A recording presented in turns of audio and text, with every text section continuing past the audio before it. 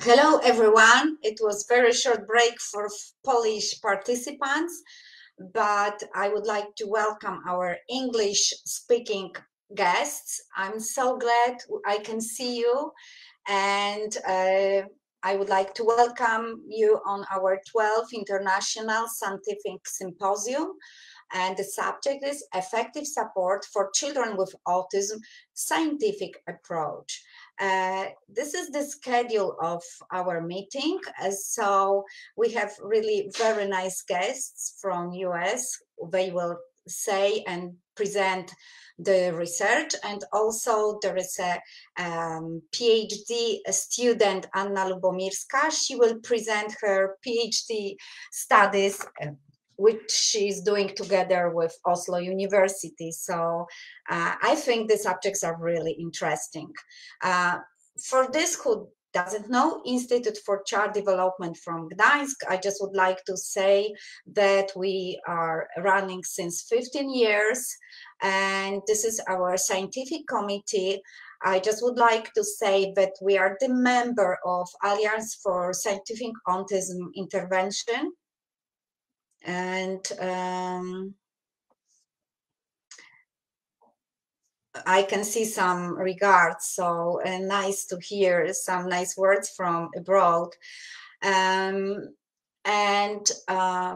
will present today modern tools in staff and parents training. And for the supervisors and trainers, it's really important to have tools which are really effective in the training. I just wanted to present some studies done by Charles Hammett, Richard Serna, and Richard Fleming, and more, and Leslie Marison. Sorry if I can't pronounce the names correctly. It's about extending the reach of early intervention training for participants, a preliminary investigation of an online curriculum for teaching behavioral intervention knowledge in autism to families and service providers. So this study shows in this study, the authors presented that internet-based training curriculum could be effective in training practitioners about methods and procedures that form the primary basic of clinical intervention common to many early behavioral intervention programs. It is very important to know that we can teach and train people in many different ways.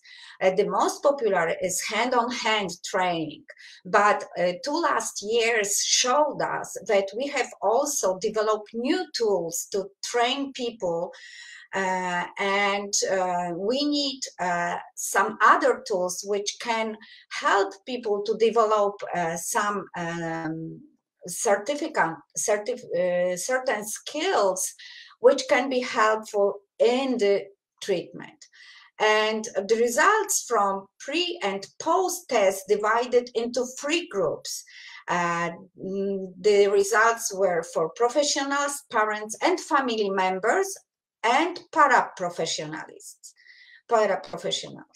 And you can see the graphs. First graph is for professionals, and you can see that after test, post-test shows a much developing of knowledge, that they had much more skills after attending in the online course.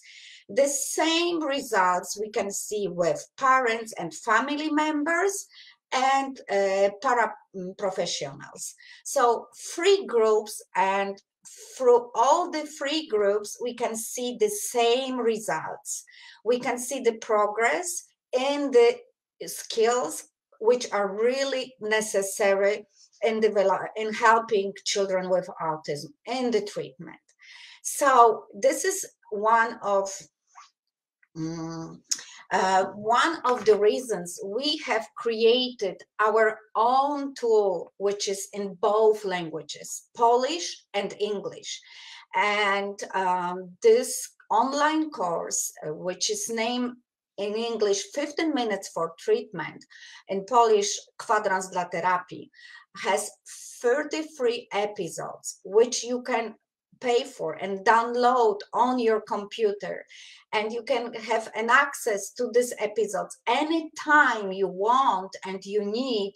And in this is also you can open the episode which is necessary in this time, so you don't need to follow the numbers. You can open number 22, 12 episode whenever you need.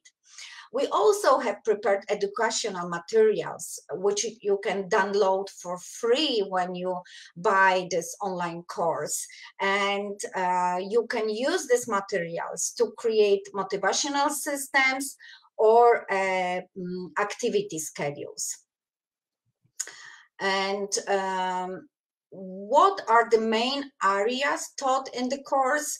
We are of course concentrate on autism, but also early childhood education, special education, and child psychology. So these are the main areas. And who the course is intended for. So as you see, there is a big number of specialists which can get a lot of help from the course. Teachers, preschools, therapists, speech therapists, psychologists, educators, parents, family members, guardians for children with developmental disorders, and anyone who is interested in supporting children with development disorder. What you can learn from the course we have created. So the most important, you can learn effective intervention strategies for a child with autism. You can learn how to organize educational materials and treatment settings. You can learn how to assess behavioral deficits, construct educational programs, and analyze the progress during the treatment. You can learn how to motivate a child and how to select the best teaching techniques, how to begin intervention, how to solve and manage problem behaviors, how to implement intervention at home, and how to check the generalization. So the course helps parents to understand main rules of ABA, to organize the space for treatment in the child's home, to prepare motivational system in the home, to know the rules how to use child's motivational system, to know teaching methods recommended by therapists, to see how to introduce first educational program. The course helps specialists to know better the model described by Krantz and McClanahan, to systematize knowledge, to repeat some therapy-related issues, and to make cooperation with parents by referring to specific episodes from the course. There are some opinions also from Norway and other countries I am very thankful for, and we can see they are really good opinions. So I'm very glad that people find it very helpful. And we believe that spending 15 minutes time daily on self-education on our education platform allows platform users to strengthen skills, and they can successfully use in everyday professional and family life. So I think it's really good for therapists and parents to see the platform and to know our model as good as possible. So you can find the course, online course, on our webpage, 15 minutes for treatment. And I would like to show you the film, which shows how we present different areas. So film, please.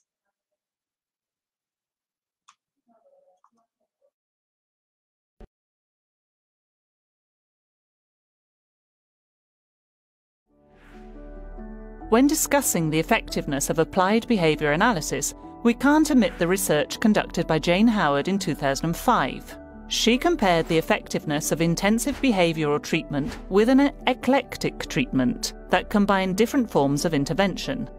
The research showed that after 14 months of intensive behavioural intervention, in which children received 25 to 40 hours of intervention per week, children from the experimental group attained increased average scores in all measured areas. On the other hand, the children from the control groups attained lower scores, regardless of whether the eclectic treatment was conducted individually for 30 hours a week or in a group setting for 15 hours a week. Notably, the biggest differences were observed in the pace of acquiring language skills, including both expressive and receptive language.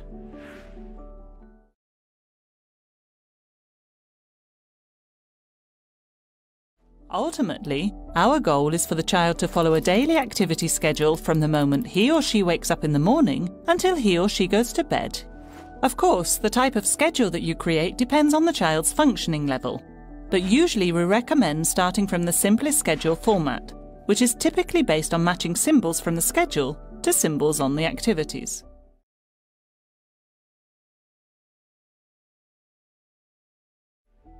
How can children communicate that they want to obtain an interesting object? It depends on their level of functioning and speech development. Children who can't talk can initiate interactions by simply making eye contact and extending their hands towards the desired object. For those who can talk, they can use sounds, words, or sentences they can already say, such as drink, give me, can I have more, and so on. As we said earlier, incidental teaching is very helpful in teaching the skill of initiating interactions when teaching children with autism. In this video, you can see how to respond when students express their desire to complete a certain activity or obtain a certain object. Powiedz auto. Auto. Proszę bardzo, możemy się pobawić autkiem. As you saw in the video, you should use the child's motivation to teach new target responses. In this example, the skill that was taught was naming toys that the student wanted or preferred.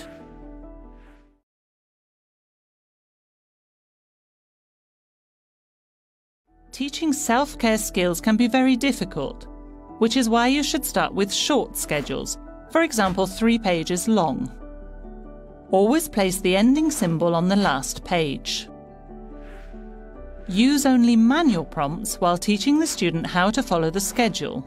Don't talk to the student, and don't give verbal prompts or praise while he or she is performing the activity chain. Remember, the goal of activity schedules is to develop independence. It is possible that your verbal instructions or words of praise might make the child dependent on your presence. Praise your student only when he or she indicates that he or she has ended the task. As we mentioned earlier, as your child progresses, the activity schedule should be modified.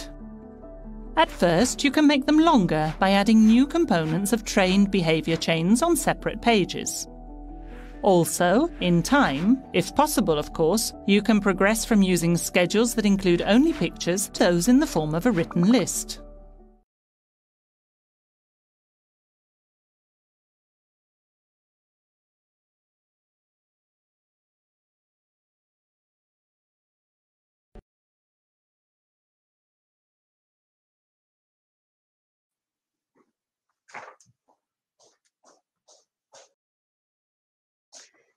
Good evening, or Good afternoon, except when we are.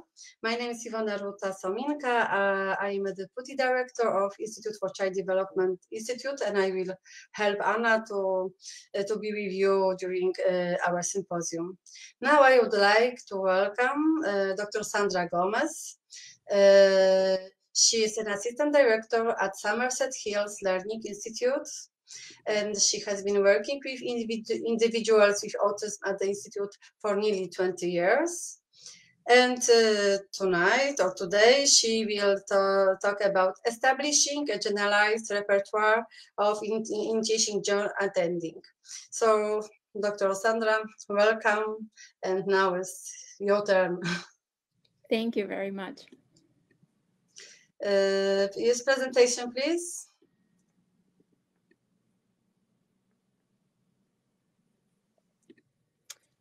Okay, good afternoon, everyone.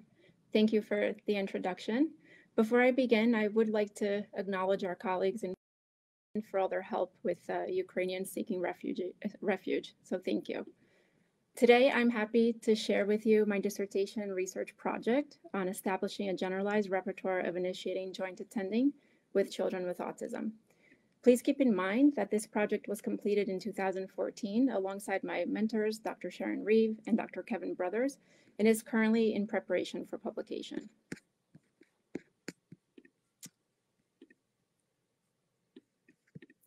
Deficits in joint attention affect 80 to 90% of children with autism, are typically evident before 1 year of age, and are often present before any diagnosis has been made. In the developmental literature, joint attention is typically defined as two people sharing attention with respect to an object or event and monitoring each other's attention to that object or event. Although widely used in the developmental literature, this definition is not operationally defined. In addition, joint attention has remained a cognitive term both in the developmental and behavior analytic literature.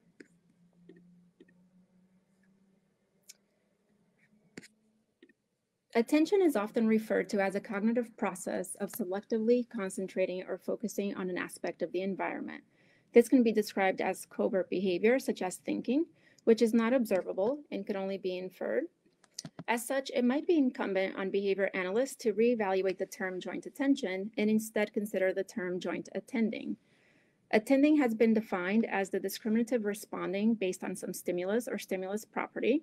An organism is typically attending to a stimulus when variations in that stimulus change behavior. Joint attending behavior refers to not one, but a class of responses that function to communicate with another person about an object or event in the environment. Joint attending behavior includes non-vocal communication, such as eye-gaze alternation and pointing, and vocal communication, such as commenting about a stimulus in the environment.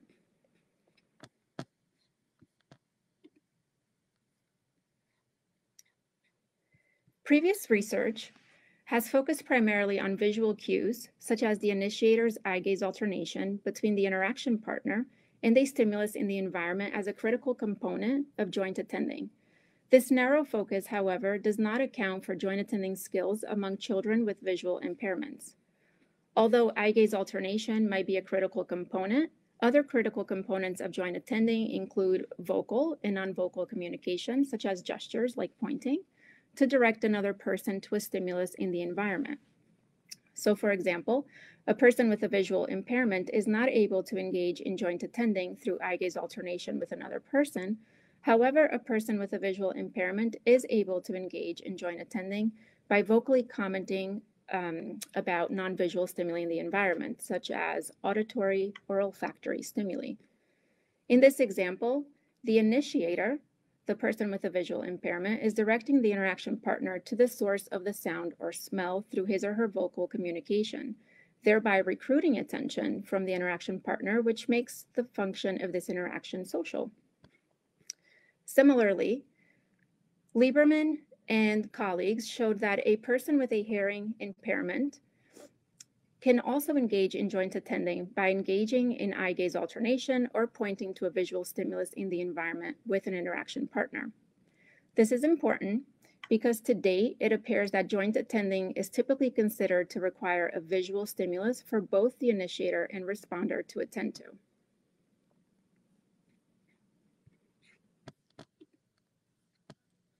In 2005, Holt conceptualized the role of a novel item or event as an establishing operation that alters or increases the value of socially mediated stimuli as a reinforcer and evokes behavior such as pointing, eye gaze alternation that has been reinforced in the past by socially mediated stimuli. According to Holt's conceptualization, perhaps the presentation of stimuli should be novel during every trial when teaching joint attending. One strategy to increase novelty might be a trial-unique procedure in which a novel stimulus or event is incorporated during each trial. To date, it appears that previous research has yet to evaluate a trial-unique procedure as a strategy to increase novelty to teach joint attending.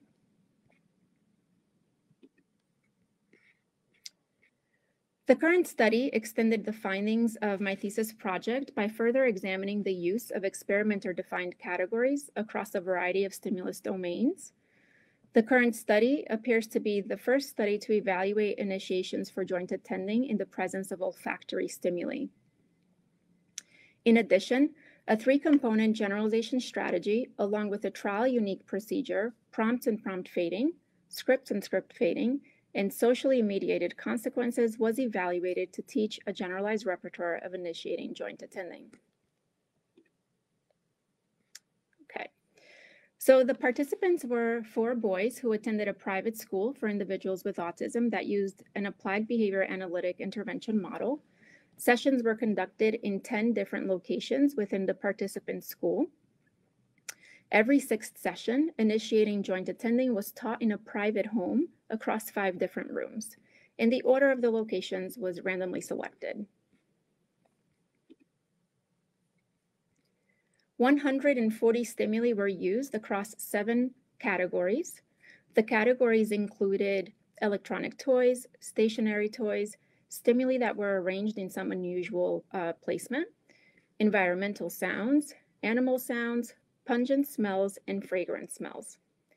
To determine the stimuli for the olfactory categories, we used olfactory stimuli that Castro and colleagues determined could be detected by humans. Specifically, we used Yankee Candle spray bottles that were used to be dispensed into the rooms prior to the students walking into those rooms.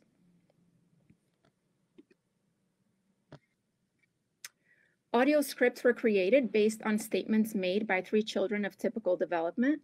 The audio scripts were played by the instructor and were selected on the basis that each participant could imitate the word or words recorded. As you can see, 3 different scripts were created for each category for a total of 21 scripts. Each script was randomly assigned per stimulus within each category. So for example, during stationary toys, script 1 was presented, followed by script 3, and so on.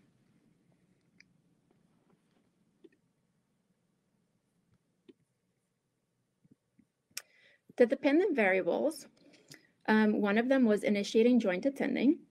For visual stimuli, complete initiations for joint attending were defined as the participant orienting towards the target stimulus, orienting towards the interaction partner, and making a contextual comment, further defined as scripted or unscripted.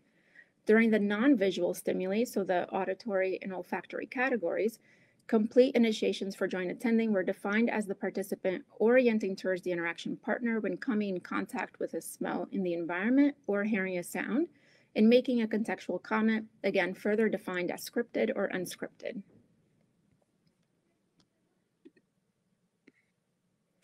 Scripted comments, model or audio script present, were scored and defined as the participants vocally matching the scripts. So for example, if the script was faded to look, and the participant said, "Look at that," as stated in the original script, a scripted comment model present was scored. Scripted comments model absent were defined as comments made in the absence of the model that matched previously taught scripts in each of the 7 categories. So for example, if the participant said, "That's awesome," when the script was not present, a scripted comment model absent was scored. This differs a little bit from previous research in which comments that matched fully faded scripts were scored as unscripted initiations.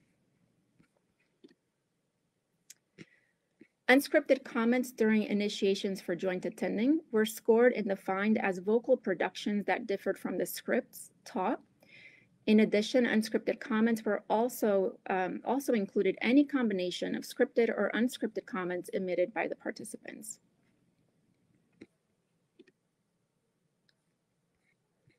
Non-contextual initiations for joint attending were those made towards items that the experimenter defined were not novel or arranged in some unusual placement. To assess the extent to which participants discriminated between target stimuli that occasioned initiations for joint attending from those that did not, a free operant assessment was conducted during each session.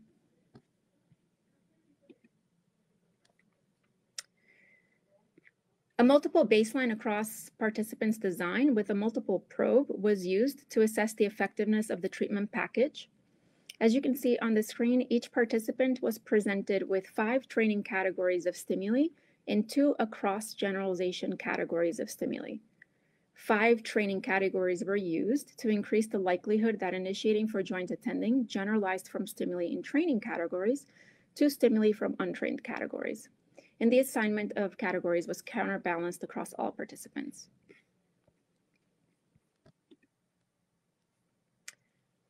Script and prompt fading procedures were not used during baseline. Instead, if a participant initiated for joint attending, the experimenter responded with a brief social comment related to the target stimulus and oriented to the stimulus when applicable.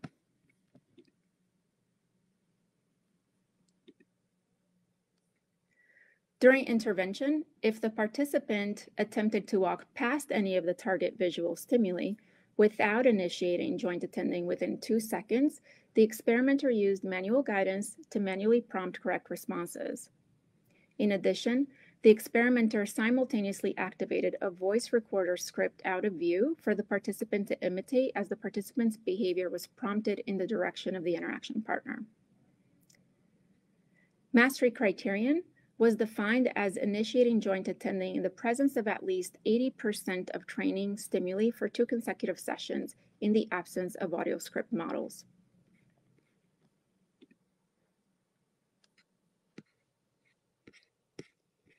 Initially, full audio script models were played and were systematically faded until they were completely removed, and as you can see, there were only 3 fading levels.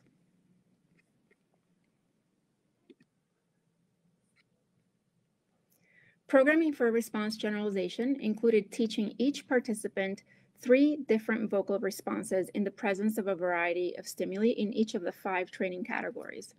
To program for stimulus generalization, 140 stimuli were assigned to 7 experimenter-defined categories, as previously mentioned, and initiating joint attending was also taught in a variety of locations in each of 2 settings, so the participant's school and a private home.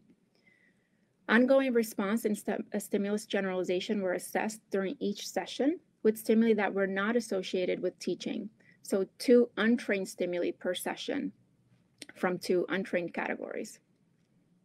Specifically, a different generalization stimulus from the 2 across category probes was assessed per session per participant. In addition, generalization probes across people and settings were assessed during pre and post tests, and generalization probe trials were identical to baseline trials. All right, now for the important stuff, the data. So Figure 1 displays the percentage of training trials and across generalization probe trials with correctly completed initiations for joint attending for all participants, as shown on the y-axis, and sessions are shown on the x-axis.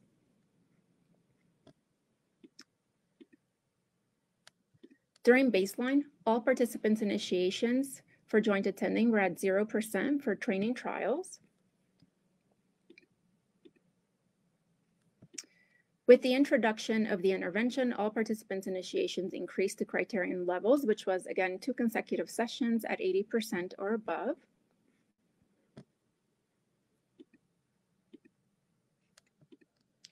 Similarly, all participants' initiations during generalization probe trials also increased and maintained at criterion levels during the follow-up assessments.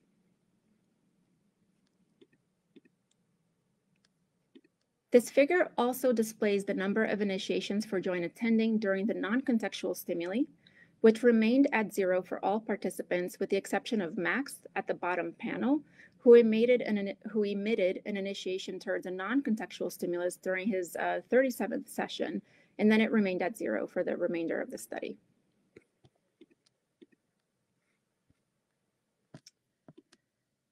This graph displays the number of scripted model present and model absent and unscripted comments made during the training trials. And it also displays scripted and unscripted comments made during the across-category generalization trials. The numbered arrows along the top of each panel indicate the script fading levels. So as you can see during baseline, the participants did emit some comments that were quantified as unscripted since scripts were not in place during baseline.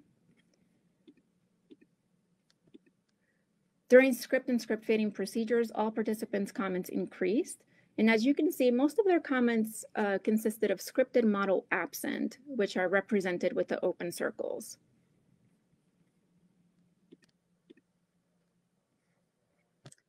During the follow-up assessments, most of the comments were again scripted model absent across all of the participants.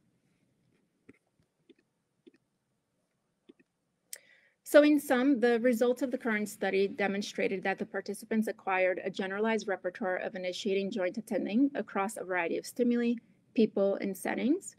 With the introduction of the intervention, all participants' data systematically increased in the percentage of initiations for joint attending and maintained during the follow-up assessments. In addition, all participants demonstrated increases in the percentage of initiations for joint attending during their cross-category generalization probe stimuli and the cross-response generalization as well. Although not shown here, inter-observer agreement data were collected during 72% of sessions or higher with a mean of 97% across all conditions and participants.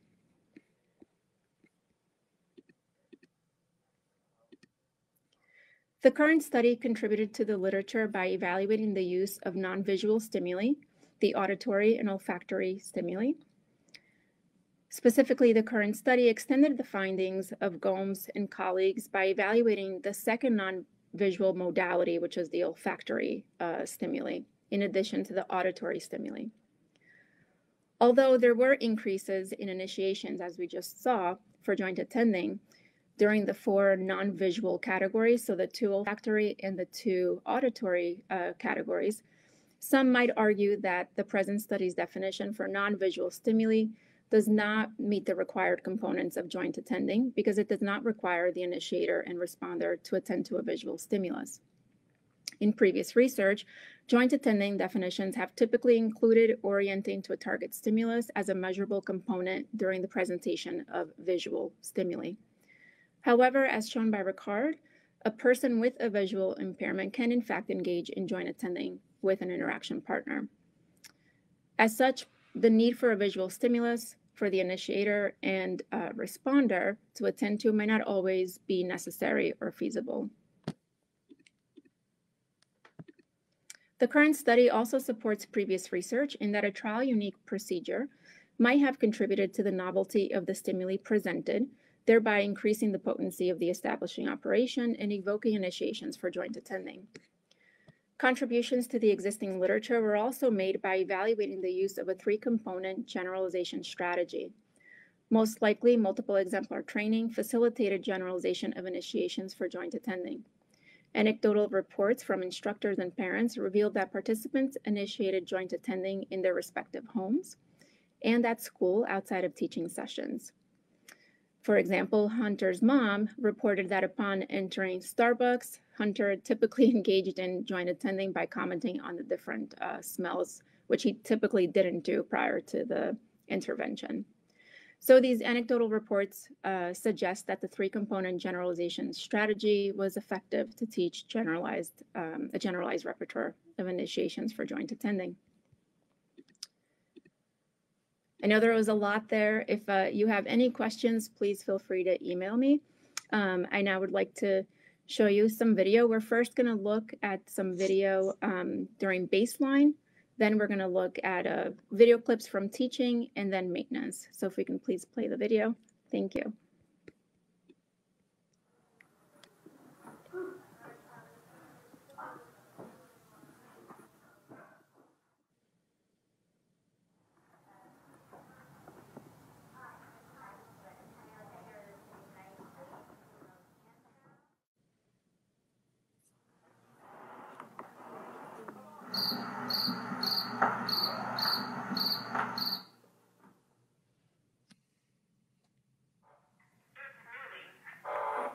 Yeah, it's going on the ground.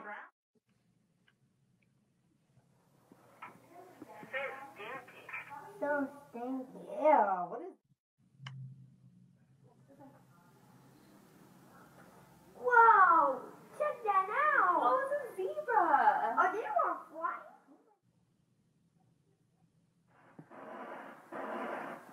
Do you hear that? I do!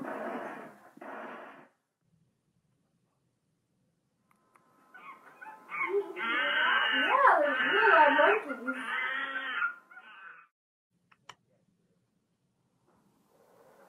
It smells something. Me too. It smells good in here.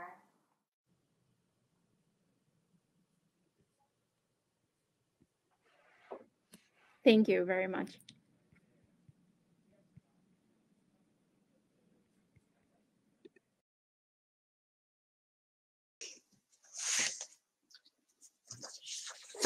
Thank you, Sandra, for a great lecture. I think the subject you were presenting is really very important.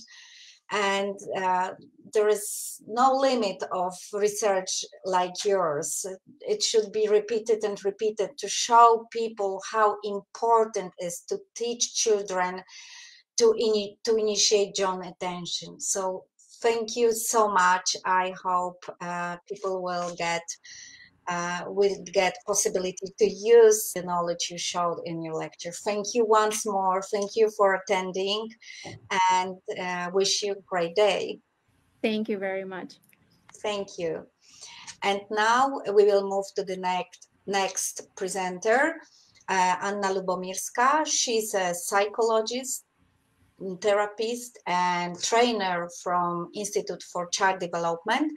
She's also doing her doctoral thesis at Oslo University, and the research she will present is a part of her doctoral thesis.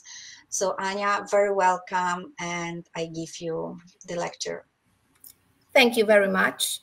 I hope that you can hear me and see the slides. Okay, yes, great. We can hear you, we can see you, and great. see your presentation. Okay, so, great. Good luck. Okay, so as Anya said, I'm going to talk about the social referencing observation scale for children scale development. And it is the first phase of my PhD project under supervision of Sigmund Eldevik and Svein Eikeset from Oslo University in Norway.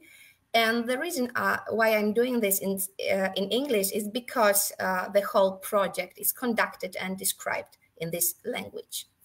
So this first phase was described in the article published last year in Behavioral Interventions.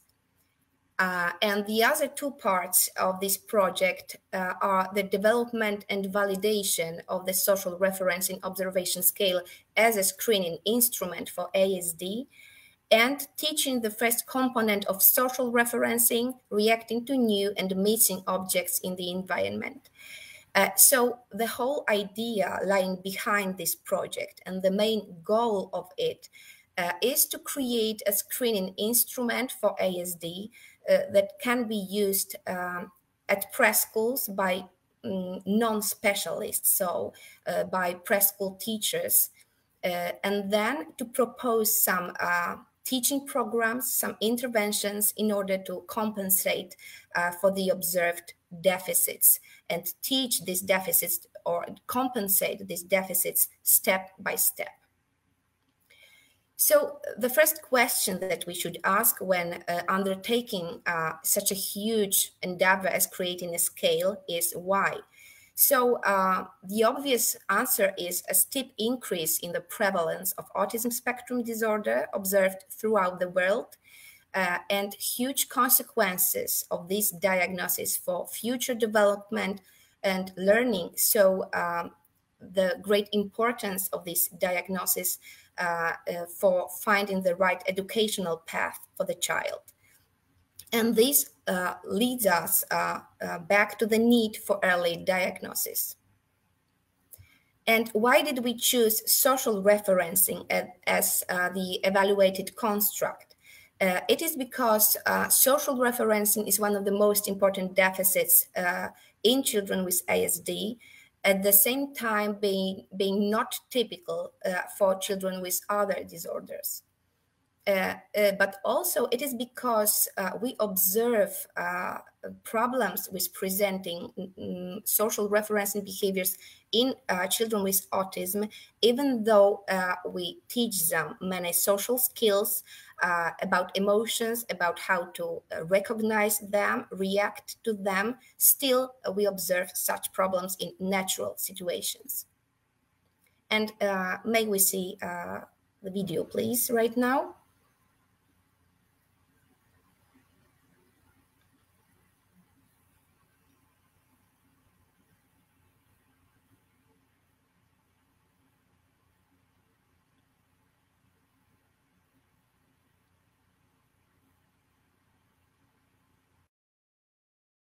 Mateusz, idź do sali, usiądź przy stoliku.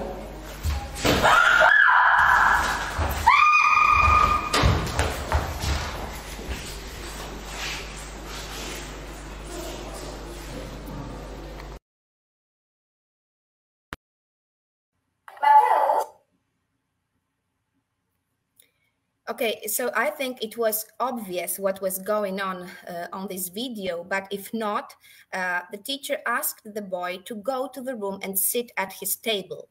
And he just did, even though he saw what he saw.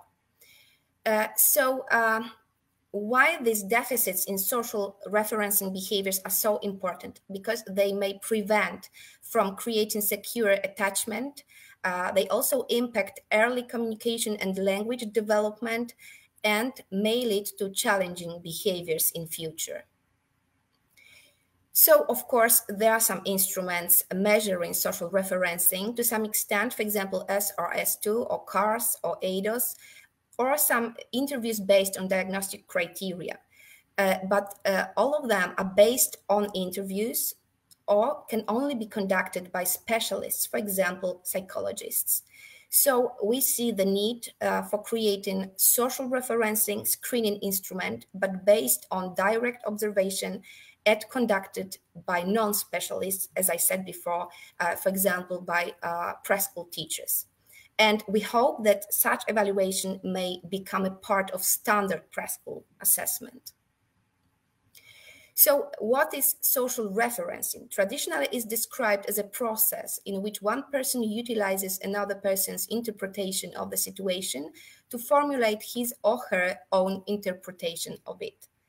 But in our project, we perceive social referencing as a behavior chain which contains two links, each consisting of stimulus and response.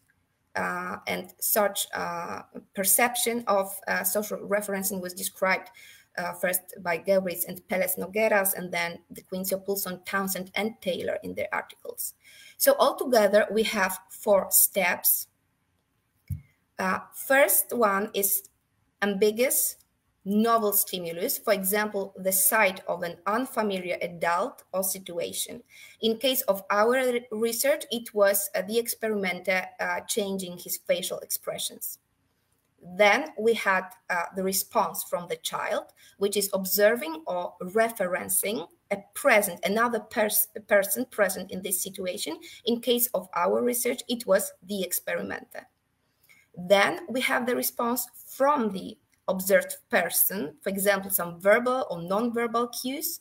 And in case of our research, it was the experimenter's invitation to look into the bag or play with the toy or look into the book. And then we had the child's next response. And because these cues can be either of approval, for example, smile or head nod, or disapproval, for example, frown, fearful expression, or head shake, it can occasion different kind of responding from the child, so approaching or avoiding this new ambiguous stimulus. So the steps that we take during creating the scale was first creating scenarios in which we can assess social referencing. And these scenarios were based on Sigmund's research. And we have 3 scenarios: fear, pain, and joy, which means that in each of these scenarios, the child observes the experimenter presenting these emotions, so presenting fear, pain, or joy. Then we, or the subject matter expert panel, identified social referencing behaviors that are typical or normal for children of typical development in these scenarios. Then we operationalized these behaviors. We did pilot research. Then we revised the scale. For example, we removed some items that were not frequent enough or merged some other items. And then we conducted the main research. And as for our participants, we had 60 participants in the pilot study and 204 participants in main research. And the participants were aged between 2.5 and 5 years of age, because this is the typical age of preschoolers in Poland. We started from 5 separate age cohorts, but later on we assessed the whole group together. And all children that participated in our research attended mainstream preschools in Gdańsk, Poland. So in order to be sure that these children are children of typical development, we evaluated them by the child achievements chart, which is based on observation of the child in everyday situations and educational activities for at least 1 month. And all of our participants were scored high, which is typical for the standard preschooler. Then we assessed them with social responsiveness scale, and all participants were scored within normal range. And additionally, we knew that they had no record of needing psychological help, and we also did not detect any significant differences in social status or previous educational experiences between our participants. So as for the procedure, the first author was the experimenter, so that was me. And the experimenter did not have any knowledge of participants beforehand. And every child was examined separately in a separate room in his or her preschool. And during the testing, the experimenter tried to play naturally with the child, weaving these scenarios into the play. And the scenarios were presented always in the same order. So fear, pain, then joy, with about 5 to 10 seconds break in between. And one scenario took approximately 1 minute. During the testing, during the evaluation, also the preschool teacher was present in the room, who sat quietly during the scenario, during the presentation of the scenario, and for about 5 seconds after the scenario was completed. And then he showed some empathic reactions, for example, through facial expressions or vocal and verbal cues. Scoring was done immediately after the completion of each scenario based on lived observation, and every item was scored either 0 or 1. So a score of 0 was given when the child demonstrated typical social referencing as it was operationalized.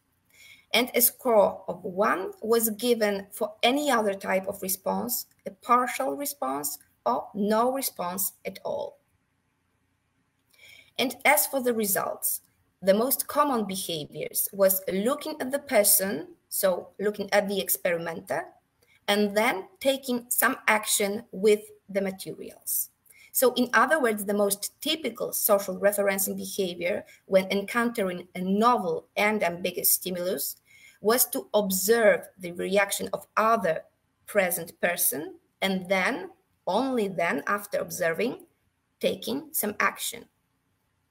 And what we also saw was that looking at the person experiencing fear and pain, so during these two scenarios, was recorded more often than looking at the experimenter during the joy scenario.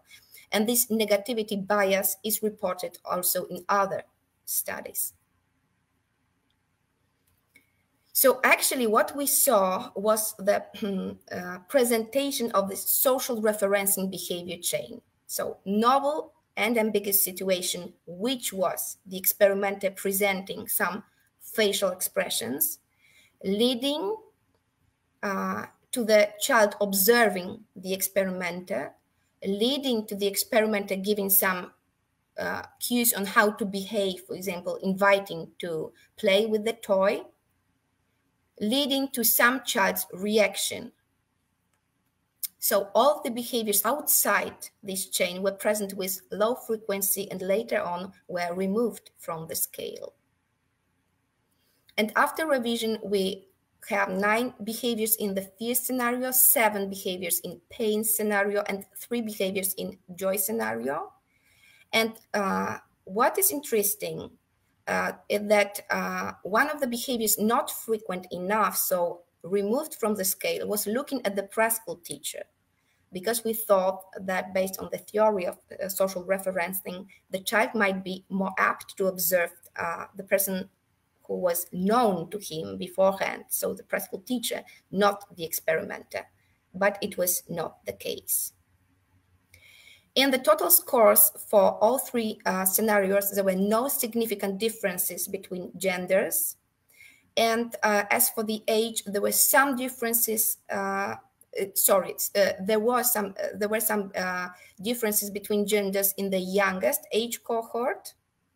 And for the age of the participant, the only significant difference was between the youngest age cohort and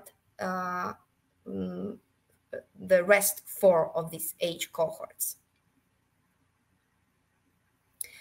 And based on this research of our evaluation, it appeared that SOROS is valid and reliable. We assessed reliability using unweighted kappas, and it was high to moderate for some items.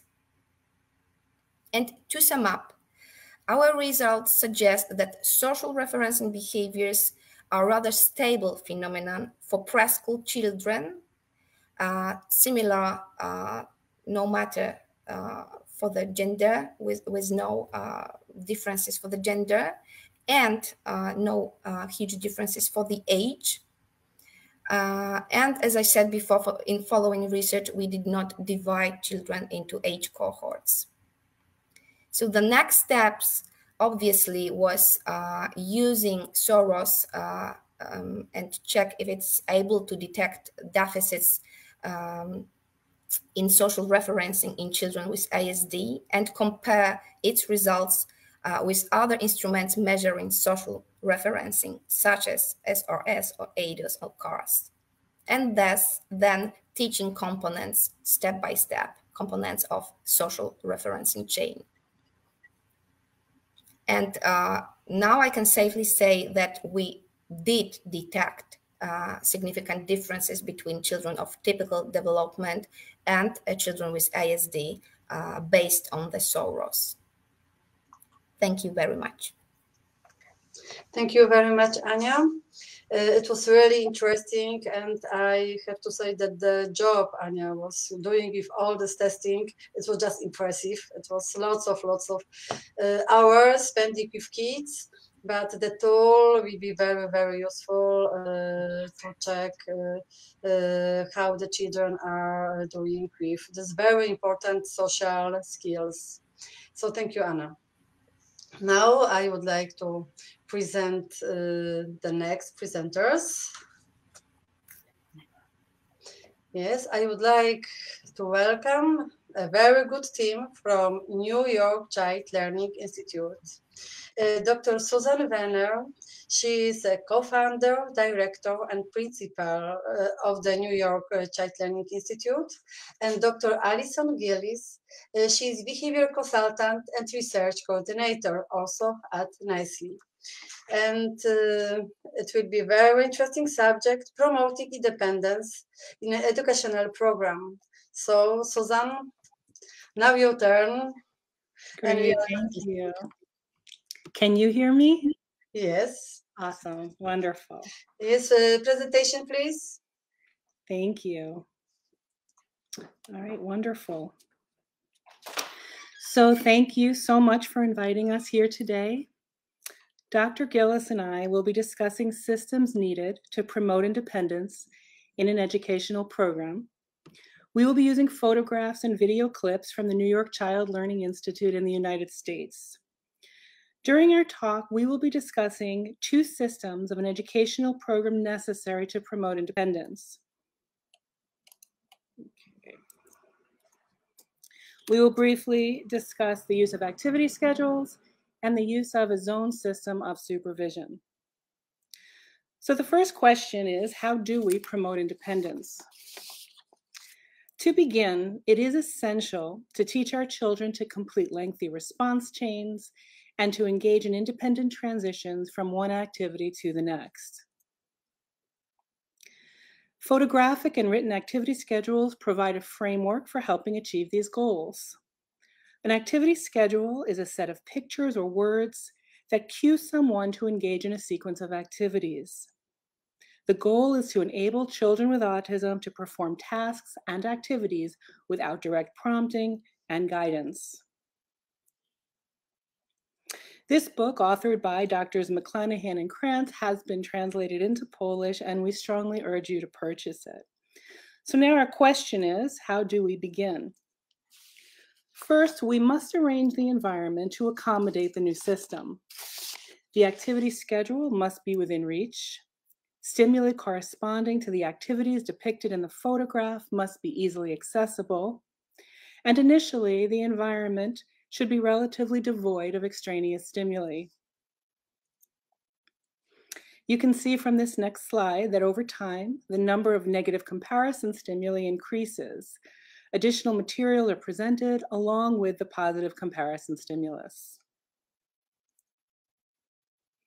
Here's an example of a photographic activity schedule that consists of one photograph on a page corresponding to a specific activity. You can see that we superimpose the written text directly on the photographs, and over time, the photographs are systematically cut until all that remains is the written text. Here's an example of a sequence of photographs to teach a young girl to check her appearance. Here, the student moves the token to indicate the completion of one activity and the beginning of another. A written word on each page corresponding to a particular activity. A sequence of activities presented in a list format. A written schedule on an iPad. And a written schedule on an iPhone. Regardless of the way in which the stimuli are presented, the way in which we teach an individual to follow an activity schedule is the same. So, how do we teach a child to follow a schedule? Schedule following involves 5 components. First, opening the binder or turning a page in the schedule. Second, pointing to the activity depicted on the page. Third, obtaining the depicted materials. Fourth, completing the activity. And fifth, putting the materials away. It is important not to stand between the child and his or her next response. The child or adolescent must attend to the relevant stimuli in his or her environment, and in this case, the schedule or the corresponding stimuli, and not to the adult.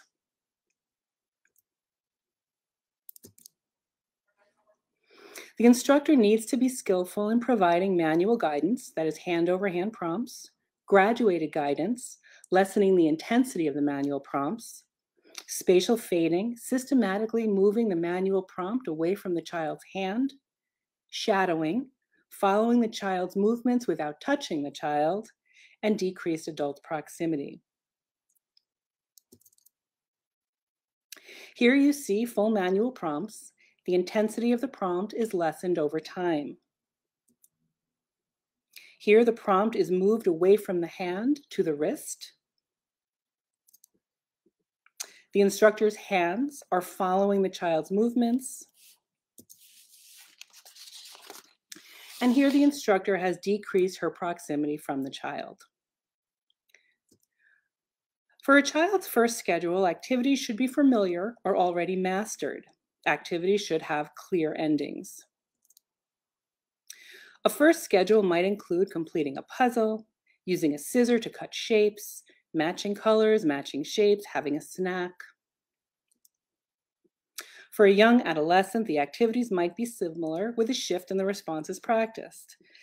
Activities might be used to strengthen communication skills, cooperative play with a peer, self-care activities, flossing teeth, academic responses, reading, gross motor activities, riding a bike, cleaning responses such as straightening up your desk, and community activities.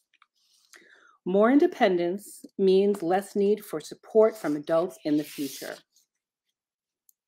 So in addition to identifying curricular goals and to teaching a child or a young adolescent to follow an activity schedule, it is important to arrange the classroom environment and staffing assignments to encourage independence. In a given classroom, there are two different staff assignments that move children between activities, man-to-man and zone supervision.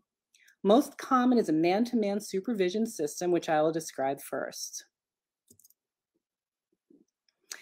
In 1972, LaLauren and Risley stated that in a man-to-man system, each teacher is assigned the responsibility of monitoring a child or a group of designated children throughout all activities and during each transition. At the New York Child Learning Institute, the instructor oversees the activities in which the student or students are engaged and supervises child transitions across activities and across different locations. So what you're going to see here is that the instructors are working with one or two students at a time and are accompanying students during transitions. So video, please.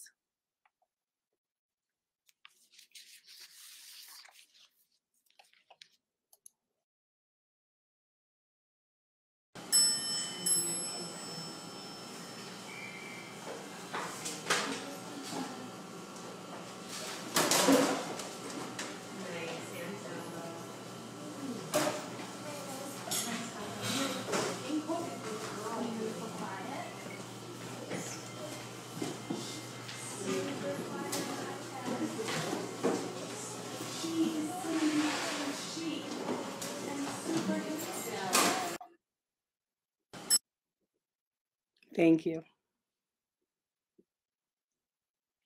Okay. So man-to-man supervision has tremendous merit while assisting children to follow activity schedules, to acquire basic attending skills, while working at a table with different stimuli, to locate and obtain materials in the absence of disruptive behavior, and to exit a classroom and to enter a different location. There might be some challenges inherent in a man-to-man supervision system. When working with one child, the child might become dependent on adult prompts. For example, while transitioning across locations, the child might look back to ensure that the adult is following. Similarly, there could also be some challenge while working with more than one child at a given time in a man-to-man supervision system. So first, if one child displays challenging behavior, teaching for the other child or children temporarily stops. Instructor attention is often focused on the child displaying the challenging behavior. And second, A child might be idle while he or she waits for a peer or an adult to transition to the next activity. Another method of supervision involves the use of zones. A zone system is a system of classroom management and teamwork that defines the adult roles largely by location. Instructors do not follow students across zone areas. According to LaLauren and Risley in 1972, a zone system occurs when instructors are assigned the responsibility for a particular area and assume the responsibility for those children passing through it. So here is a brief video of some of our young children at the New York Child Learning Institute in a zone supervision system. A video, please. Got it. Hey, that's quiet.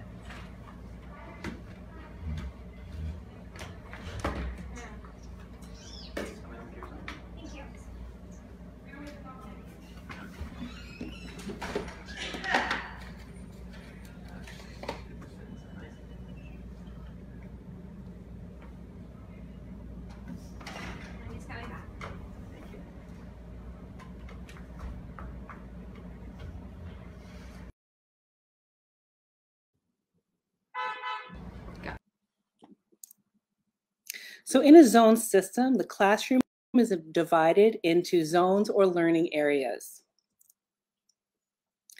Here is a zone map that corresponds to the classroom that you just observed. The classroom has 2 zones. Zone 1 has child desks, a group table, and cubbies. Zone 2 has child desks, cubbies, and a toy train area. As staff members transition into and out of the classroom, the number of zones in a classroom changes. A zone can be changed at any time as long as the adult recognizes the physical boundaries of his or her responsibilities. Here is the same classroom with 3 zones, 3 instructors present. And here is that same classroom with 4 zones, 4 instructors present. The maps are tacked onto the bulletin board in the classroom and are easily accessible. Some of the most important benefits to the zone system are that the children are no longer waiting for peers and/or adults to transition into other areas. And second, the system accommodates those children who need more time to transition into other areas or activities. And third, it provides opportunities for instructors to better work with colleagues in the classroom.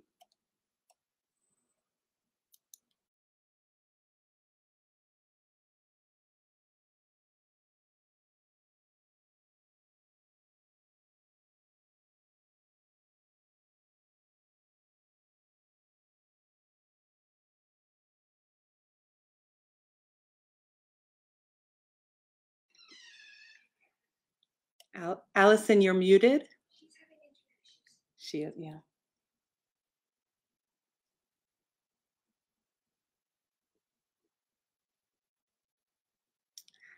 One moment, we're having some difficulties on Alison's end. Just give her a moment.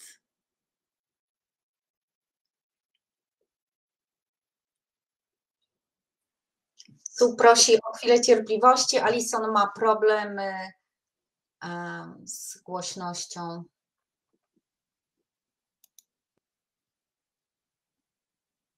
Are you able to hear me now? Yes. Yes. You are on. Okay, you can hear me perfect. Yes, yes. Okay, so now we're faced with several questions. 1, when is it appropriate to move from a man-to-man to a zone system of supervision? 2, how do we get started? 3, how do we measure the usefulness of a zone system, and what are the treatment outcome measures? And 4, what are the difficulties associated with implementing a zone system? Now let's address each of these questions. So the first question is, when is it appropriate to move from man-to-man to a zone system of supervision? Using our own experiences over the past 10 years, we have found that the following prerequisite skills are necessary to make the transitions possible. First, students should be able to follow a photographic or written activity schedule with minimal manual guidance. Second, disruptive behavior should be minimal during transitions. And last, students should have had opportunity to practice transitioning across the room to obtain stimuli over the previous months. Our second question is, how do we get started? To begin, it is important to arrange the environment to accommodate the new system. For example, in a classroom setting, first, the zone borders need to be clearly identified. Each zone might have both a teaching station, for example, a table, chairs, and cubbies, as well as leisure activities, like a computer, toys, or a snack table. Different maps should be created so that the shifts from 2 to 3 or 4 zones in a classroom is clear. Second, the position of the staff member and the locations of the motivational systems are strongly considered. Staff members in one zone should not have their backs to another student in another zone. Third, furniture and stimuli within the zone should be easily accessible to the students. The instructors should be in a position to access all areas in a zone, regardless of any zone shifts.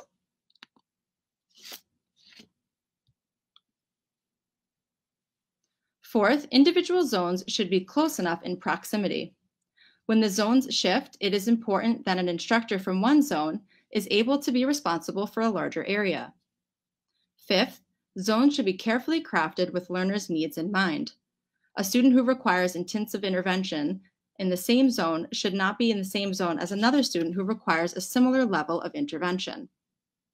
And lastly, training should be provided to assist the instructional staff in communicating across the zones. It's important that a staff member communicates when they're leaving a zone, when a student is entering another zone, or when help is needed in a particular zone.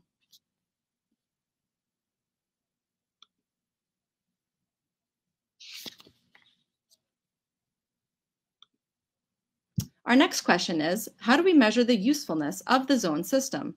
What are our treatment outcome measures?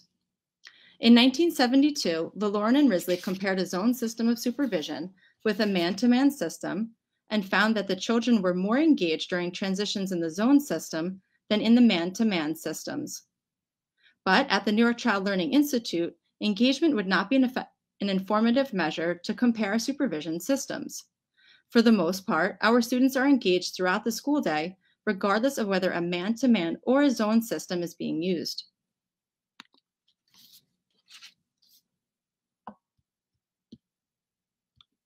To further analyze this, we collected on-task data within a given school year for Classroom 1 and Classroom 2 at our program.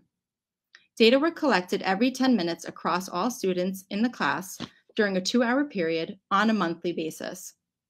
The first graph shows the percentage of students engaged in Classroom 1 across consecutive months.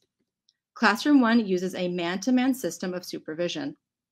The mean percentage of students engaged was 93%.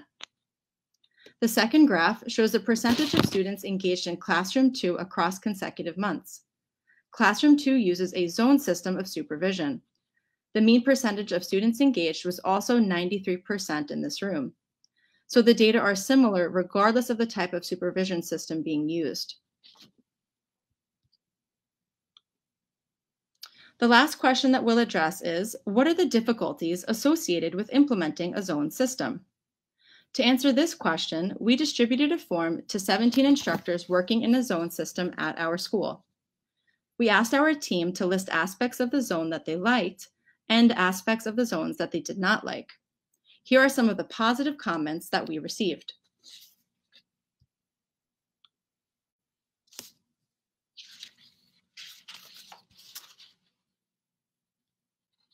One, supervision of students is more evenly distributed. As learners move through the zones, they can be more fully monitored. 2, zones help to increase independence because a learner can move through zones without having to be followed. 3, instructors are better able to fade their proximity from the students.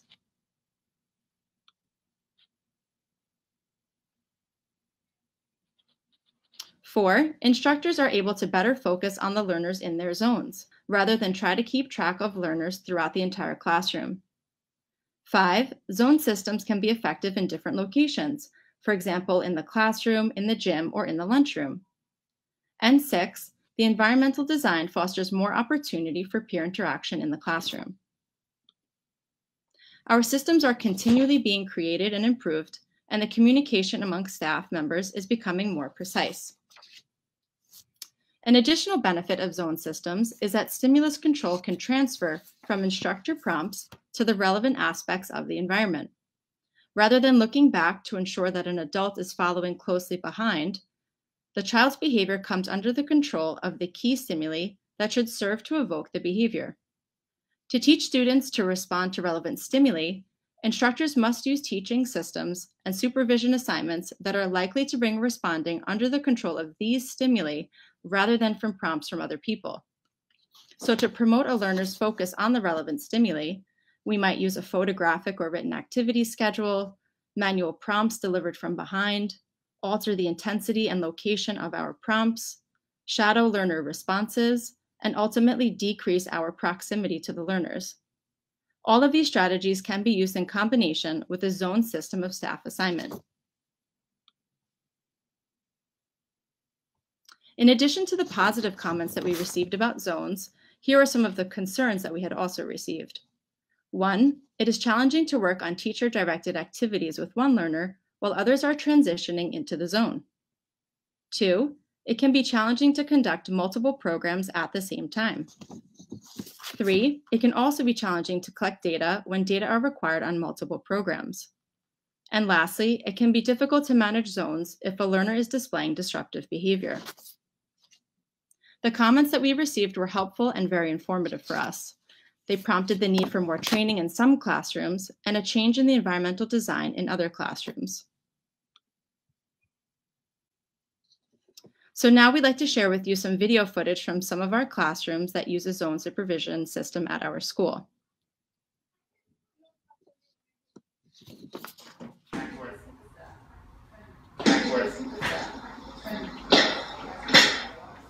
Ashley McKeel's coming back into your zone. Thank you.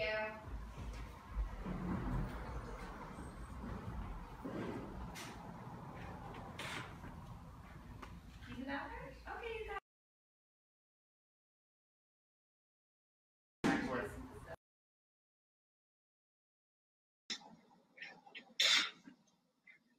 You got her? Okay, you got her.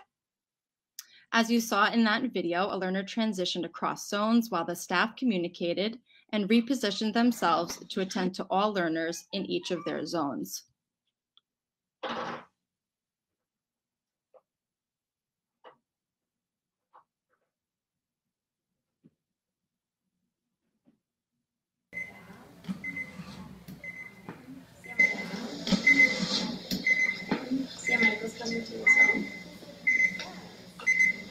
How beautiful they can be friends.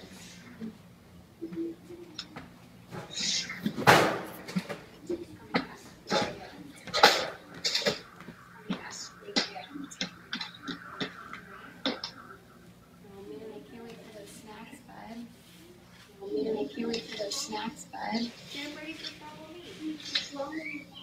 Get ready to follow me. Good looking. He's fucking good looking.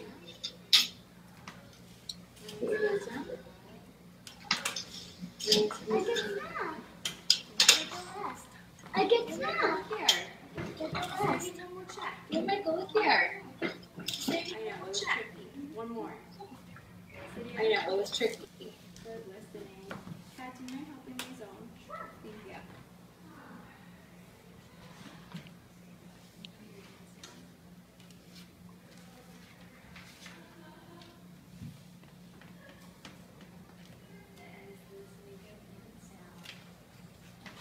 Okay. And you're going to practice working words that belong together. Look at your worksheet. Listen. Listen carefully and follow the direction. The video appears frozen on my end. I'm not sure.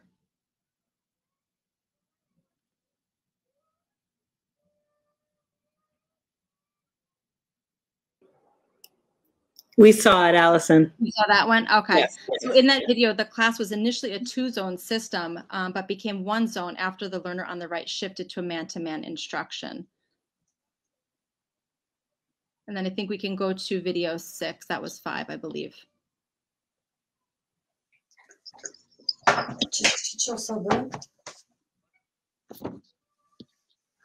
Wideo numer 6, prosimy.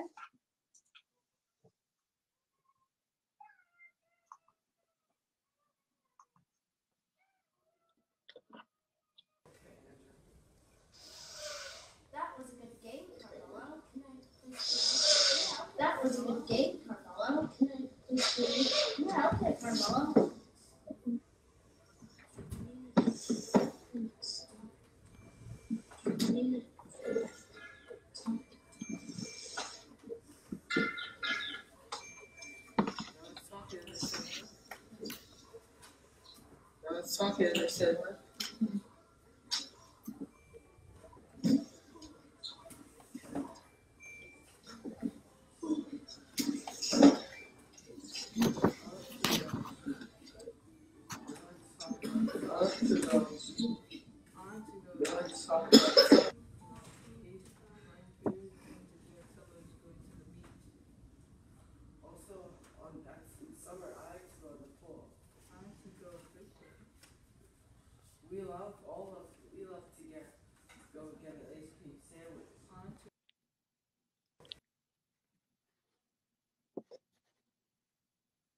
So in that final video, you saw a 2-zone system where instructors step in as needed to deliver prompts or reinforcers, and then returned to their decreased proximity from the learners.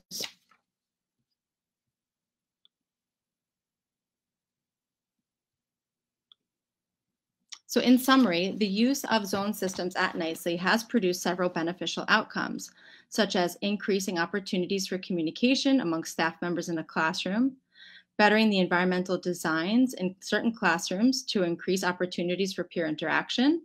It has provided opportunities for instructors to receive training in supervising multiple learners at a given time. And it has also encouraged Nicely to reassess the ease with which motivational systems and data collection systems can be transported between zones. Our job is to help prepare our students for success in school, in a work site, and in the community. And by using activity schedules and a zone system of supervision, and by programming for responses that promote independence, we can increase the likelihood of our students' successes. We thank you so much for your time and for allowing us to join you today.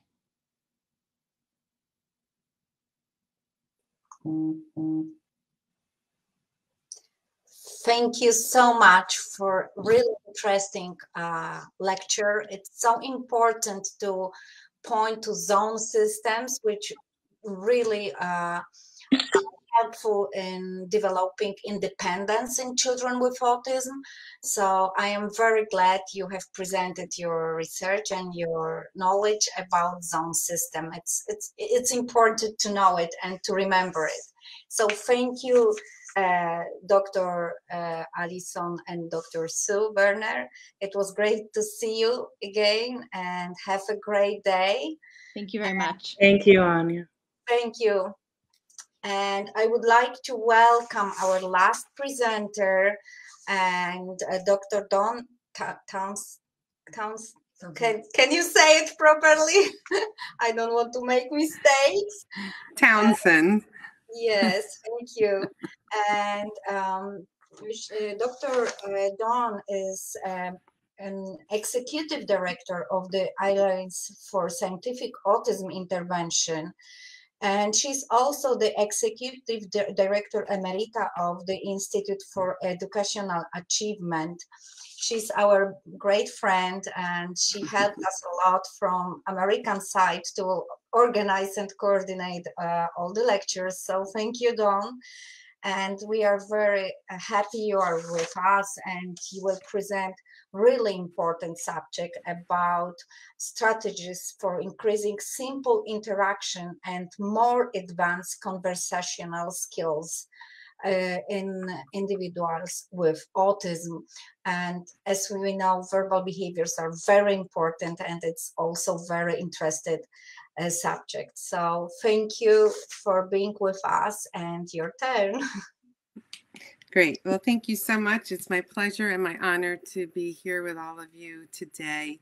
I know we're running a bit late, so I will do my best to make up time where I can. As Sonia said, I'm going to talk to you today a little bit about increasing interactions from very basic, simple interactions to some more advanced conversational skills in individuals with autism. As much of this has already been talked about today, I'll just briefly mention that obviously communication challenges are one of the biggest challenges for individuals with autism. This is often the result of poor attending skills in these individuals, failure to imitate those around them, but also very importantly, the failure of social consequences to serve as functional reinforcers. So much of communication, social interaction is in fact reinforced by social consequences. So individuals with autism, as you can well imagine, are at quite a disadvantage because these social consequences do not act as functional reinforcers. And when you have communication failures, yes, the individuals cannot speak and they can interact with other people, but there are also some other pretty significant problems as a result of this, right? There is limited participation in activities because of their lack of communication. Often there's an absence of social relationships, and these can, of course, eventually lead to isolation, and that in turn will inhibit future skill development. So not only do these individuals have trouble communicating, they're also going to have a lot of trouble participating in other activities. As you heard already by some great presenters, communication is definitely more than speaking, right? Both joint attention and social referencing, which were two of the presented topics so far, are very important to the development of communication and ultimately spoken language.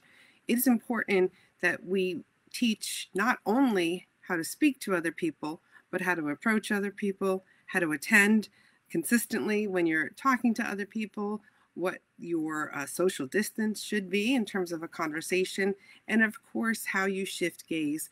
And you can see in those pictures there a boy who's talking to two teachers, shifting his gaze and engaging with them. So these nonverbal behaviors are super important to teach early on. And sometimes we forget to do that. We rush right in, start teaching spoken language, and we kind of miss the boat because the individuals with autism may be speaking, but they aren't communicating. So I would encourage you first to teach social approach to individuals with autism and to do it in a way that promotes independence. So often individuals with autism are waiting for other people to approach them, to talk to them, to have interactions with them. We want to teach children, adolescents, and adults with autism to actually be the people who initiate interaction. And as you heard already by Sue and Alison, activity schedules are a very valuable tool in promoting this independence. And I'm not going to repeat the definition. You've already heard the definition of an activity schedule, but I will encourage you to think about using activity schedules to promote language and social interactions rather than just to promote independent routines and independent activity. We want to use these same tools to actually promote social interaction and communication. Here's an example of how you might start that very early on for even a learner who has no language. Using an activity schedule here, you see there's a picture of a wagon in an activity schedule. The learner can pull that picture out of the schedule, walk over to another person, look at that person, and initiate by handing the picture to the person, and the teacher says, great, let's go for a wagon ride. So even a student who has absolutely no spoken language can engage in this social approach response. After that, you want to teach students that they should approach for interaction purposes, maybe a social interaction and activity they enjoy participating in. So you can see in that bottom picture on the schedule, there's a hand with a high five and a teacher. So the student, again, can be prompted by the schedule to go and independently approach another person, ask for a high five, and then the student and teacher can engage in an interaction together. The benefits of doing this is you've established some very important prerequisite skills: approach, attending, and social distance. but also, very importantly, you have already started the process of establishing social feedback, social interaction, language, and social consequences as reinforcers, which will be critical as you're later teaching language. When you're going to teach interaction, always take a step back and think about these three things. What are the prerequisite language skills that the individual will need to engage in the communicative exchange? As much as you can, teach these language skills outside of teaching the interaction, right? A child who already has the ability to make a comment in maybe a discrete trial session is going to be much more likely to use that skill in an actual communicative social interaction. So as much as you can, teach prerequisite skills and then move them into the teaching about initiating language. Don't wait forever. You don't have to teach everything before you start, but do establish some prerequisite skills. Also, as any good behavior analyst should do, look at the function of the language. We know that language is controlled by kind of the outcome, the function of that language. In order to maximize success while you're teaching initiations, you're going to want to determine the function of the language so that you can maximize the student's access to reinforcing stimuli, fun events, fun activities. That's why we talk, because we enjoy what comes as a result of our language initiations. And make sure there's a purpose behind the teaching that you're doing. The language that you teach to students should be incorporated into kind of their daily functional routines and functional interactions. So where do you start? Once you've gotten that basic social approach response in the repertoire, you'll want to start to think about adding some language, right? You're going to use those prerequisite language skills I just talked about as kind of your first language initiations. You're going to want to teach as many different initiations as you can with as many different partners as you can. If you think about it, this makes perfect sense. We know that often it takes hundreds of trials before the children with whom we work acquire skills. Sometimes when you're teaching in a discrete trial format, that's very easy to accomplish. When you start to teach language that's distributed throughout the day, we tend to really reduce the number of teaching opportunities that we provide. So make sure that you give the student many, many opportunities to practice the language interaction skills. And then rely on these tools we have in our toolbox, activity schedules, and of course, scripts and script fading. Again, you heard a little bit about this already. Most importantly, scripts are really just prompts that are formally used, their words, their phrases, their sentences that can be used to start or continue a conversation. What the purpose of scripts are is really to promote the initiation of language. So nobody is telling the student what to say. Nobody's asking the student to repeat anything.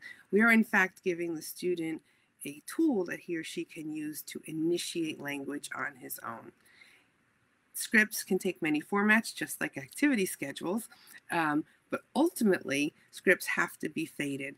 And the fading of the scripts, as Sandra mentioned in her presentation, where you may have a full script, look at my toy, then look at, fading starts from the back and moves to the front of the script. The reason it's important to do this and to do it slowly and systematically is what will start to happen is students will start to mix scripts together. They will start to actually, in fact, create their own language initiations.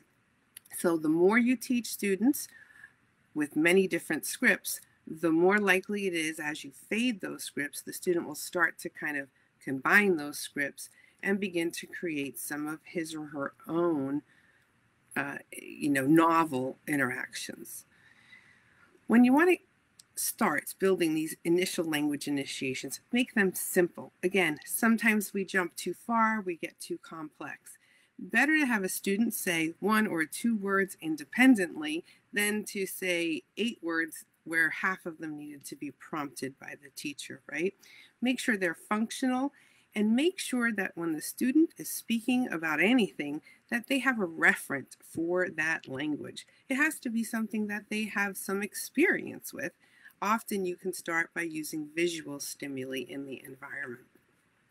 Some of those first interactions you're going to want to teach to individuals will be very basic social interactions that will be brief in nature. Like the wagon I showed you just a little while ago, you can now add a language initiation to that. So the student now takes that wagon picture out of the schedule, approaches the teacher and says, "Wagon ride, please." And the teacher says, "Sure." And then they will go and engage in a wagon ride. So what we've done is we've taught an initiation that leads to access to an item, right? But the student initiated that language and it was a social interaction. Once you're able to establish that, then you want to start to remove like the tangible items like a wagon and start to, in fact, make the activity social in nature. So here's an example of what that might look like.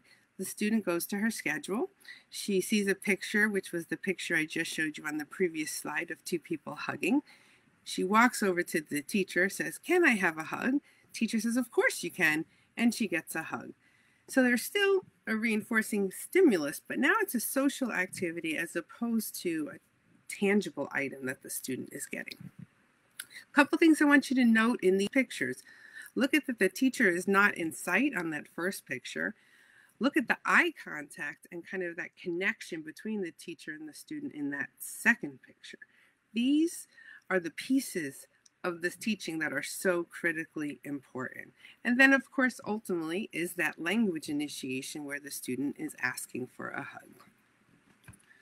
Once you're able to establish those interactions, you may begin to teach simple interactions that might be embedded in a task where the student, in fact, receives no reinforcement at all other than that social exchange. Here's an example of a student who walks to the staff room, finds the teacher, says, "Oh, hi, Jill," and hands her a piece of paper and says, "Here you go." And then what will ensue from that is typically, the pleasantries. The teacher will say thank you, and also some potential conversation will follow as well. So now we've started to teach the student to engage in and value interaction for itself.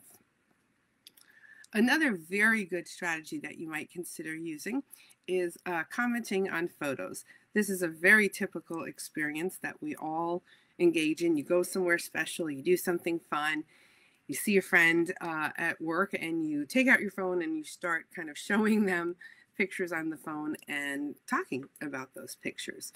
It's a very typical experience, and what's really great about using photographs to prompt language interactions is you have a visual discriminative stimulus that will ultimately be able to control some of this responding, and that will make this an easier task when you're first beginning to teach language initiations. And of course, you will use scripts once again to teach the actual spoken language. Here's an example of what this might look like with a young student who's first learning this skill. So we've created a photo album for her. In the first picture, you see she's looking at the photo and turning the page. The second picture, you can see that there's actually what we call a mini-me. It's an auditory script that is on the picture itself. And she will push the button, repeat the script, says, "Playing with my sister." So now we've taught her to look at something that she's familiar with, turn, look at the teacher, and talk to the teacher. Again, look at the shifts in eye contact that you're seeing in these two pictures and the connection during that initiation and that communication. So important. Here's an example of where same skill that you're teaching, but a little bit more complex, if you will. So this is an older student who has a little bit more language and a little bit more technology use. So he has an iPhone and or an iTouch. On his iTouch, there are photos. But what we've done is embed on those photos recorded scripts. So he sees the photo, he pushes the play button, and an audio script will play. So now he's able to flip through his iTouch photo album. He is able to hear a script and then imitate that script. On the right side is examples of what he's saying. He had just gone to Broadway to see the play Aladdin, so that's what he's talking about. He says, that's the lamp. The teacher says, oh. And then he says he's making a wish. The teacher says, Jeannie brings him a lamp, and so on and so forth. What's important to note here is the teacher is not providing that behavior-specific praise we're so familiar with. So the teacher's not saying, oh, great, you said that's the lamp. Instead, she is talking back to him in a socially appropriate manner. So two things will happen. A, it is the social consequences of continuing a conversation, and B, he will be exposed to additional models that ultimately, language models, that ultimately he can incorporate into his language himself. So once you've built those basic initiations, we're going to have to think about some of the next steps, and those include listening, reciprocating, and of course, extending that conversation. Listening is very important, but sometimes we forget to teach this to kids. In order to have a successful conversation, you have to listen to what the other person is saying. You don't have to just look at them and speak at them, right? You have to speak with them, interact with them. So you need to listen. And then ultimately, the language of that social partner should change and influence your verbal behavior as you're speaking to them. That's how you start to have meaningful exchanges. And one way we teach this very early on to students, because it can be quite a difficult skill, is what we call taking a poll. So it would look something like this. We give the student a clipboard. There's some questions on there. He needs to locate a teacher, and then he'll ask the teacher a question. So in this case, what is your favorite flavor of ice cream? And then the teacher will respond, and he will record what that flavor of ice cream is. So this is what it might look like. He approaches the teacher. Excuse me, do you have a minute? She says yes. What flavor of ice cream do you like? She says chocolate. You see he records the chocolate and he thanks her for talking. What we've done here is we have started to teach the student to approach someone socially, to have a language interaction, to listen to what the person says, and then to engage in some kind of motor behavior as a result of it, and to leave the conversation. So this is the very beginnings of listening and then acting on information.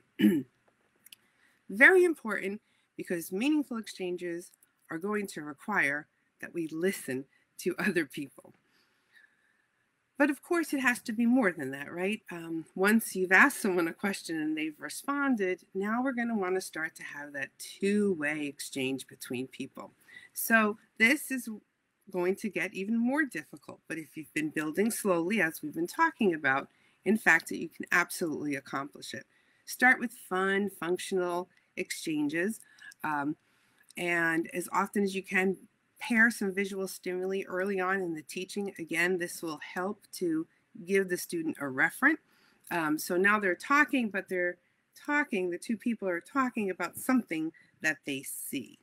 So here's an example of how you might do that. We call this reciprocal language with objects. We might have a bucket of farm animals, and the teacher will reach in and pull out an animal and can say chicken. And then the student has to engage in a similar response, pull out a different animal, and label it cow.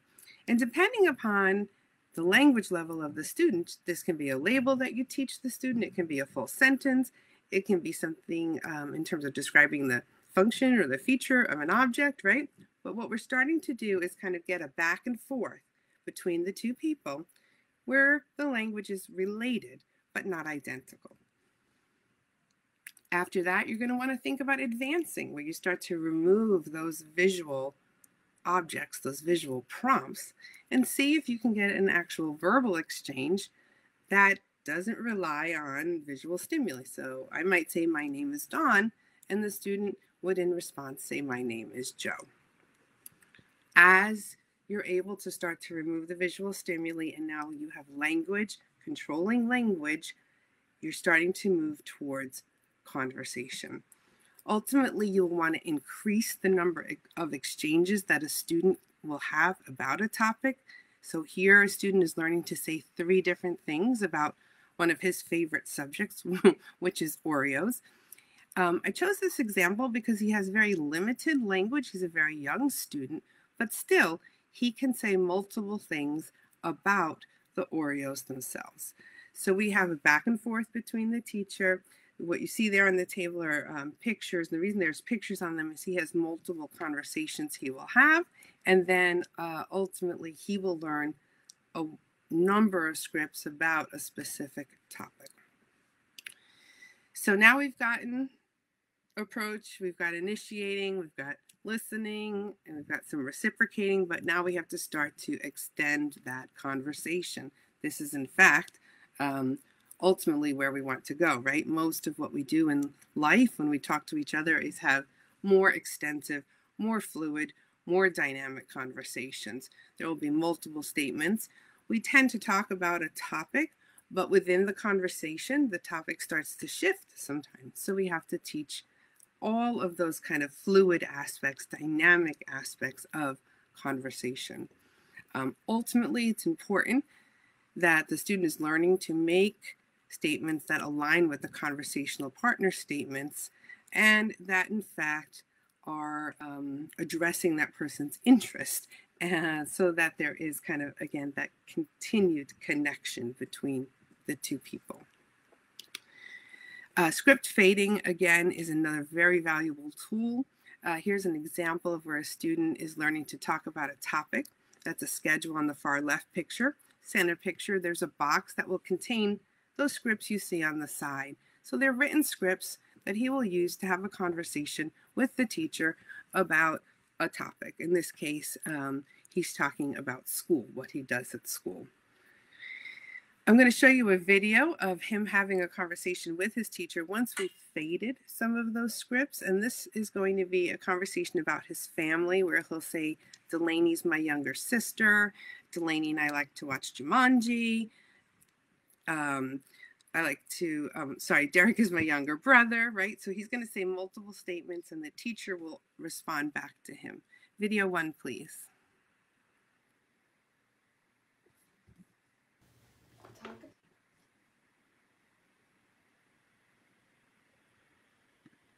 Talk about a topic family. Delaney is my younger sister. I have 2 brothers. Delaney and I like to watch Jumanji. I like to play Fruit Ninja with my sister. Derek is my younger brother.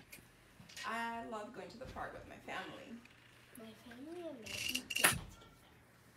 On Sundays, my family and I go to the diner. Thanks for chatting. Thanks for chatting, Derek. That was awesome. That was fun.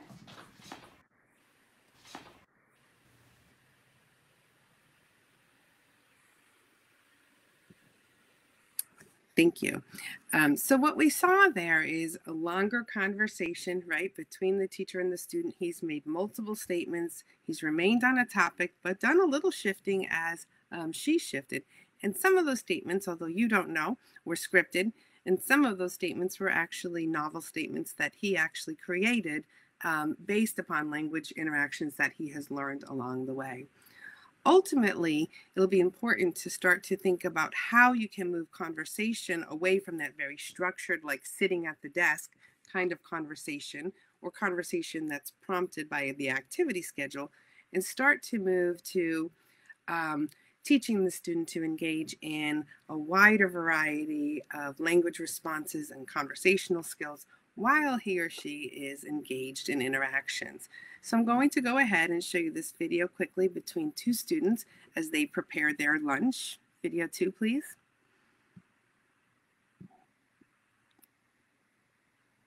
What are you going to do after school? After school, I'm going to watch TV. What are you going to do after school? After school, I might go bowling with my Uncle Chester. Have fun. Thanks. What are you making today? I'm making hot dogs. That's cool. What are you going to make? I'm going to make a Jersey Boys wrap. Cool. So in that video, you have an opportunity to see now 2 students. They are not using any scripts, although they've learned to have conversation as a result of scripts. And they're talking about something not related to lunch initially and then shift to talking about lunch. I'll show you one last video. These are students who are learning to play a game of cards and having a conversation. Hey, Dean, are you do anything fun this weekend? This weekend, I'm going to hang out with my dad. This weekend, I'm going to hang out with my dad. That's cool. I'm going to join. We're doing this weekend. That's John. cool. I'm going to work. This weekend I'm going to hang out with my uncle. That's great. Draw 2. What are you going to do with your dad? We are probably going to Dunkin' Donuts. That's cool. Wild card green, draw 4. Jake's turn. How about you, Jackie? What are you going to do tonight? Tonight I'm going to have dinner. That's cool.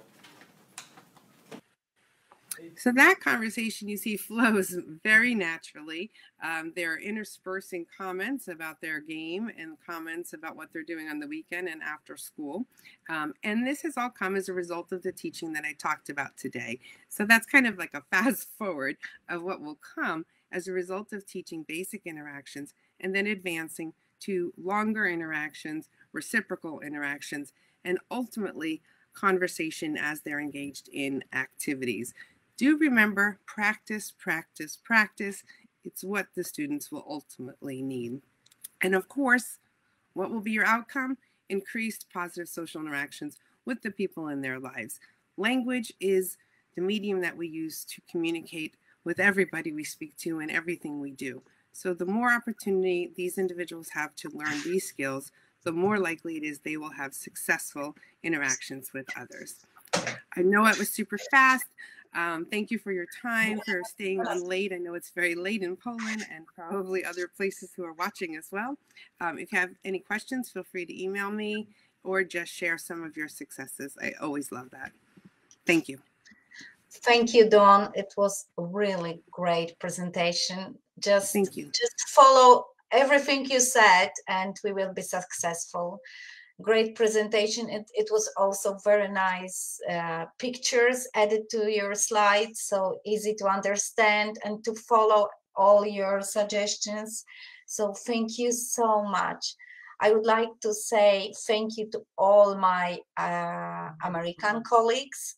It's really a big pleasure here with us, and yes, as I told at the beginning of the symposium, I was speaking Polish then. It's very difficult time now for Europe, for the world. And this is nice to see that we can be together, do things together, and not forget about solidarity with Ukrainian people. So if you feel that you would like to support the people who have to run away from their country, you can do it from our webpage, Symposium IWRD. And yes, hope we all will be safe and see next year. And thank you for all the attenders. I really appreciate all the work you did. And we just hope that we can plan a next symposium and we will see again all of you and lots of people from different countries. So this is also for us very, very interesting. Lots of people also from Europe. So yes, see you again on the next symposium. Dla polskich słuchaczy tylko powiem, że hasło pojawiło się, tak, Sympozjum IWRD z małych liter na stronie fundacji iwrd.pl. Wejdziecie Państwo w zakładkę Fundacja, nasze projekty, webinary i tam wpisać należy hasło, które Państwo widzicie. Ono się również na tej stronie zaraz pojawi i będzie można pobrać zaświadczenie o uczestnictwie w sympozjum przez jeszcze następne 2 godziny. wpisując to hasło, które Państwo przed chwilą widzieli, tak?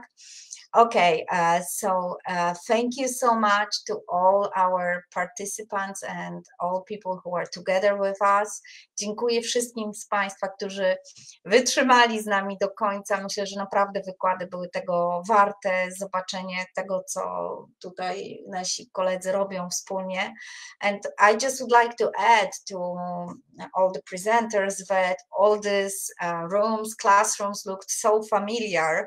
We felt like at home, and this is really wonderful to see that the model described by Krantz and McClanahan works everywhere in every single place of the world.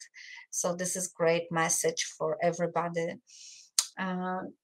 Tak jak powiedziałam, oglądając te filmy czułyśmy się jak w domu i cieszymy się, że metody, o których mówimy i Państwu pokazujemy, są naprawdę skuteczne bez względu na wiek, bez względu na rodzaj zaburzenia czy problemów, jakie dziecko ma, bez względu na kraj, w którym je wprowadzamy. To działa wszędzie i zachęcamy Państwa do zapoznania się zarówno z naszą działalnością, ze stroną IWRD, z platformą edukacyjną Kwadrans dla terapii, ze wszystkimi naszymi publikacjami i zachęcamy do śledzenia naszego profilu na Facebooku, gdzie wiele naszych nowości i rzeczy, które się u nas dzieją, możecie na bieżąco śledzić. Jeżeli Wam się sympozjum... Oczywiście też tak, też to polubcie proszę, tak, sympozjum się podobało. Będzie sympozjum też można jeszcze oglądać, więc też można jakoś poudostępniać znajomym, żeby mogli zajrzeć, bo na naszej stronie też będzie jakby tutaj nagranie umieszczone, bo były takie pytania. No i oczywiście, jeśli Państwo polubią, będą nas tam śledzić, wszystkie nasze szkolenia, wszystkie informacje na bieżąco o tym, co się dzieje w IWRD. Też można się zapisać do newslettera i newsletter też wysyła wszystkie wiadomości na bieżąco.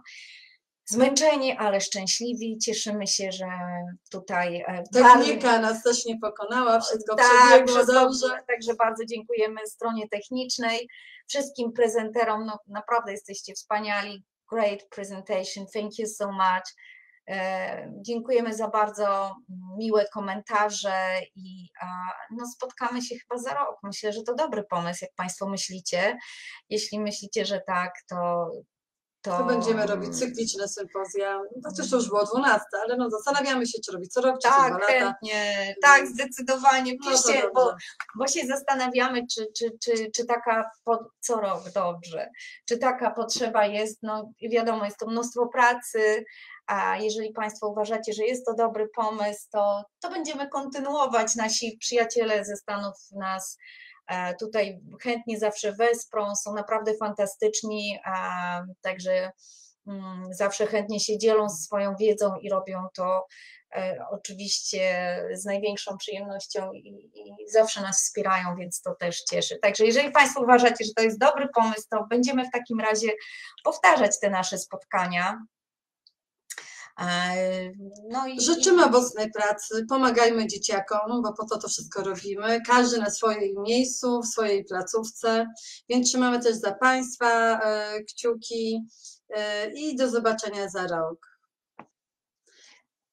Hasło jest Sympozjum IWRD z małych liter pisane razem. Jeżeli ktoś by jeszcze chciał pobrać zaświadczenie, i to ja je jeszcze raz